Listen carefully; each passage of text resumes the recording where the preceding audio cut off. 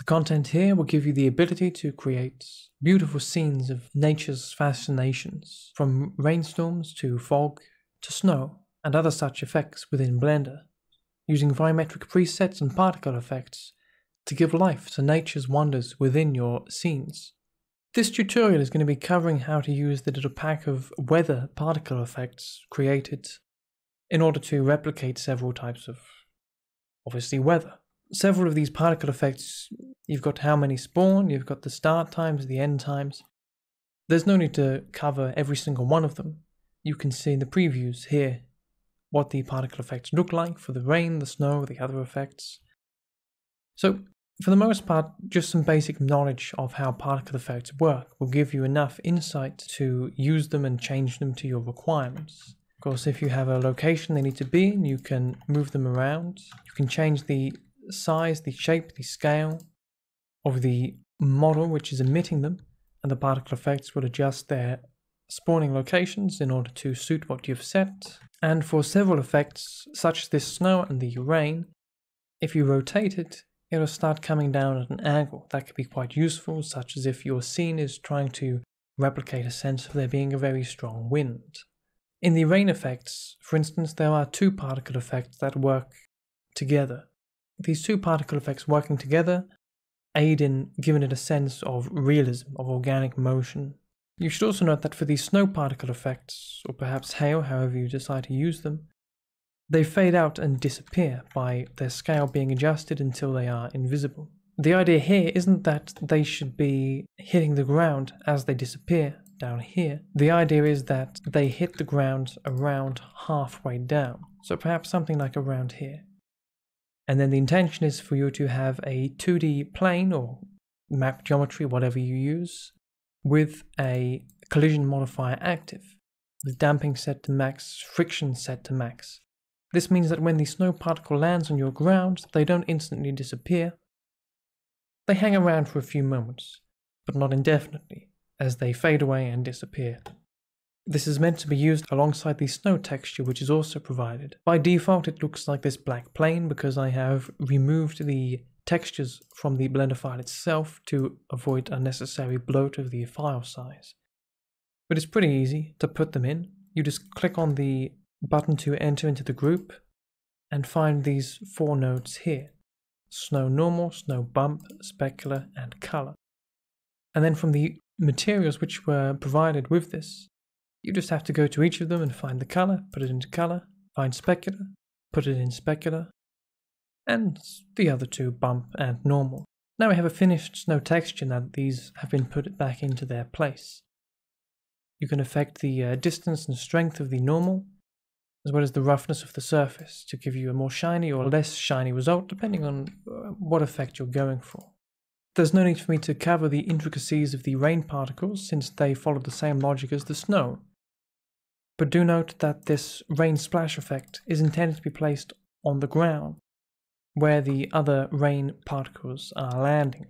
This gives the impression that the rain is hitting the ground and splashing up, off rain off the surface. You get the idea.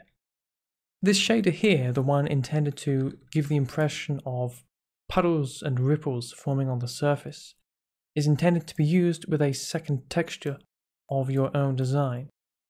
You can see here a rainy surface with a texture input.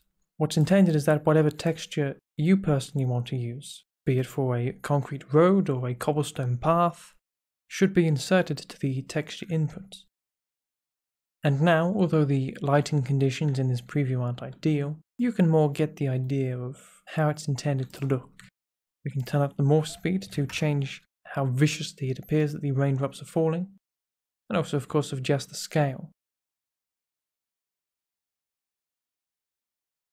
As I say, the lighting conditions aren't ideal, but you can see here in the renders how this can look when properly worked with. A note about these raindrops is the textures that they use. Just as the splashing surfaces are intended to be used with your own texture, and they're not supposed to just have a generated color instead, the same is true of the raindrops. They come with a default blue color, which of course is workable. But the intention here is that you put whatever skybox settings you have, whatever world shader settings you have, into this texture here. So perhaps if you have a HDIR or a generated sky texture, this can also be put into this with the emission strength modified to whatever you need, and the raindrop will show reflections of your skybox, of your world shader, within each drip, rather than just showing a default flat color.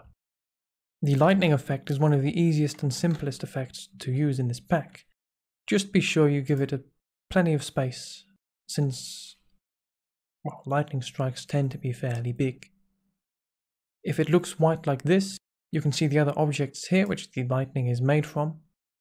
If they look like this, white and strange, make sure to go down to your render properties, find bloom and enable it to allow that sparky brightness to shine out at you with its invigorating gleam. These use a randomized color which allows them to have these different shades dynamically, but you can override this with your own color by putting color override to 1 and then whatever you want to put in here.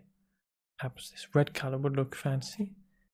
And you can turn down the emission to whatever you need it to. It all has pretty nice amounts of control. I mean, you can even just plug in a gradient texture or a animated texture, whatever you need.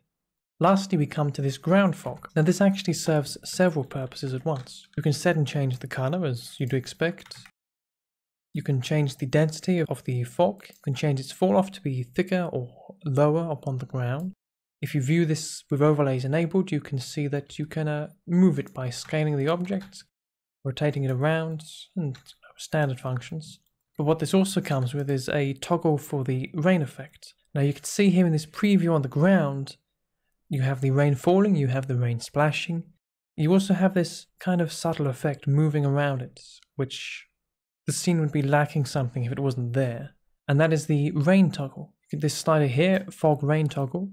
On the left it's fog, on the right it's rain toggle. If we put this up to 1, we see these gaps appearing. And these gaps replicate the splashings of small particles of water that emerge when a raindrop hits a wet surface. If I go through it, you can't exactly see in this preview very easily, but all of this fog is actually animated and is moving slowly. You can change the speed if you want to, have it moving much faster, but the defaults are pretty good for what I found. And as before, you can scale up the size to make the splashes smaller.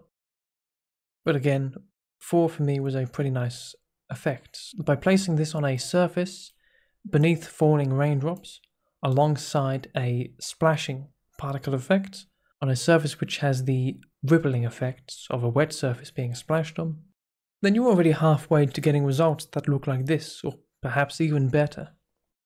Speaking of halfway, the other half is your environmental settings and lighting.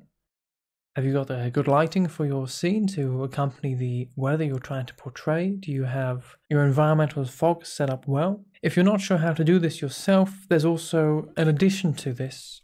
We also have the addition of a set of preset scenes that have already been made with all of these particles set up. The rain effects, the snow effects, the thunderstorm. Each preset scene with its own lighting and environmental fog, as well as the several particles set up and ready to use. If you don't want to put all these particle effects and lighting together yourself, my advice would be to just make a copy and paste of the default scenes, delete the stuff out you don't need, such as the cityscape used to preview it, and start putting in your own assets, or you're building your own scene.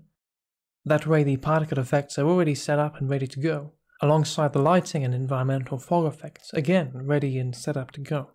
The presets not only allow you to create nature's wonders within Blender, they also allow you to set everything up straight away, with all the settings and tweaks fleshed out and ready to go, ready to use, ready for your creative imagination and the freedom that Blender gives you.